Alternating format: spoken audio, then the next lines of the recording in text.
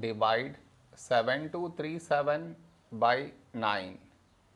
To do this division, we should frame it in this way.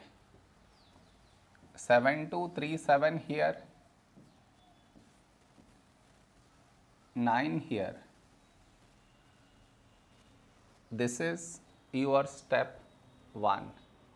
Next, here we have 7, here 9.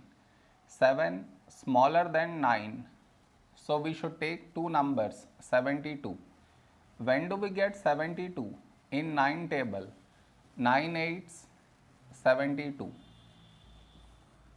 Now we should subtract, we get 0. After this, bring down the beside number, so 3 down. Here we have 3, here 9.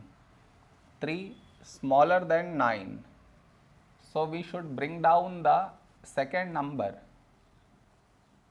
and the rule to bring down second number is put 0 here, then only we can bring down this number, so 37.